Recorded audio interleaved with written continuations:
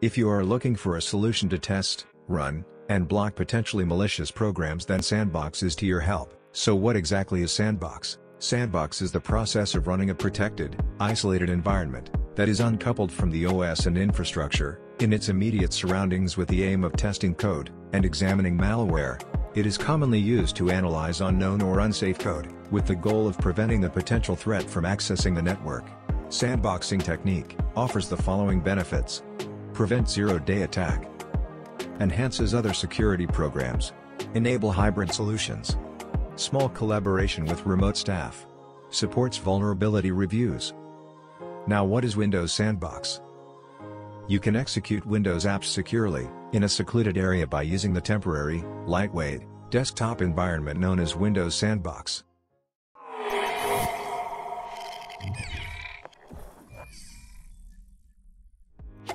If you have not subscribed to our channel yet, then do subscribe.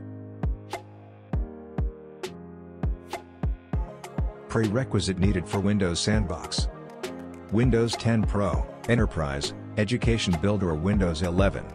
AMD 64 or ARM64 architecture.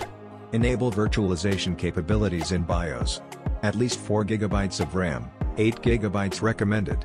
At least 1 GB of free disk space. At least 2 CPU cores. Let's check if virtualization is enabled in Windows Task Manager. In the Task Manager Performance tab, under the CPU, check if virtualization is enabled. How to enable virtualization on your computer? First, go to BIOS.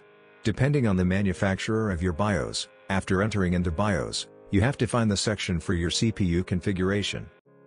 Depending upon your system, you may find names like Intel Virtualization, Hyper-V, Vanderpool, SVM.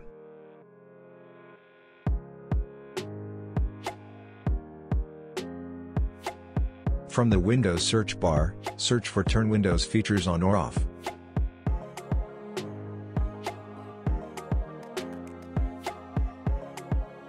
Scroll down, and checkmark Windows Sandbox, from the Windows Features panel, and click OK.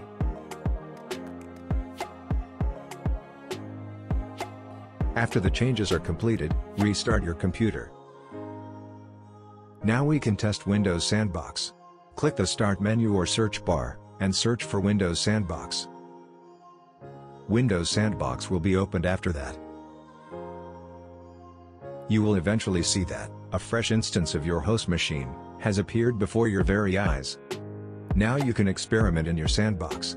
Windows Sandbox enables network connection by default. Whatever you are doing and maintaining in your sandbox is a temporary instance.